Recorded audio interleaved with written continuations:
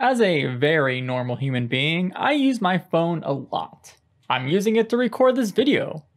But one thing I've never used my phone for was to replace this. A Vive tracker. Or to replace this. A DecaMove. My last video was me pretty much reviewing this new product that keeps getting blurred out. Thank you very much, Auto AI camera. What this thing allowed was hip-based locomotion for VR. If you want to know more about what that is, please watch that other video. I go through this whole spiel about what that is. I also said later on in the video that I wish this capability of hip tracking could be available for 6DOF devices, such as the Vive tracker.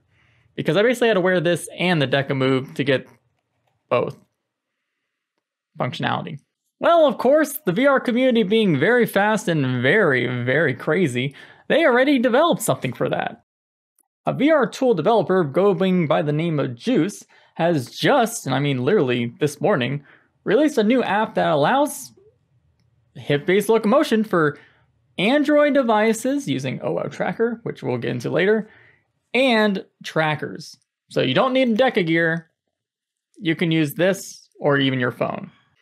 I also have to first of all give thanks to the community members in my comment section for recommending me to check out the application known as OO Tracker, which allows your mobile phone to not only be a hip orienter, but also a hip tracker if you want to try out hip tracking or maybe even do cheaper full body tracking.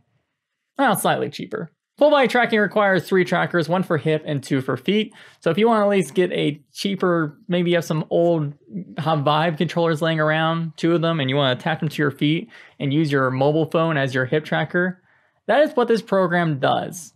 Now, this does not mean I'm saying that you don't need a DecaMove, but basically this program that allows you to use hip-based tracking for locomotion, it works 100%. It works honestly the same as the DecaMove when I was using my phone attached to my waist, using like a weird crappy belt.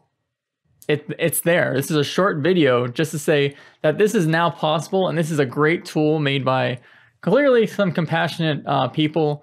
Anyway, yeah, if you have an Android phone or a Vive tracker and want to try out hip-based locomotion without waiting for the DecaMove to release, please check out the description. I have all the links to all the information you need to install and do all the stuff that you may need depending on your devices. I hope this short video was helpful, and honestly, come back to the comment section after you try it out and give me your full opinion on what you thought about hip-based locomotion.